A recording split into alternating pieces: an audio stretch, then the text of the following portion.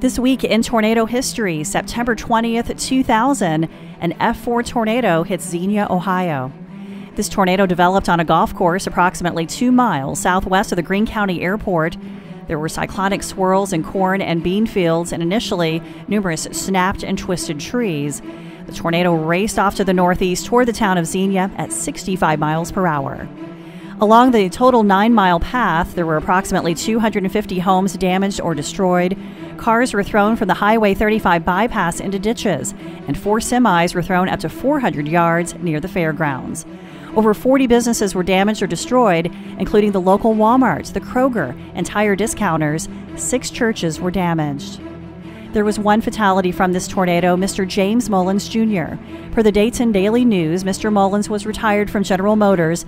He was at home with his wife when the tornado struck. He was killed and she was seriously injured. This was the second time in 26 years that the town of Xenia was hit by a major tornado, and some of the same areas struck by the 1974 F5 were hit once again by this F4. We have more details about this event and hundreds more at tornadotalk.com.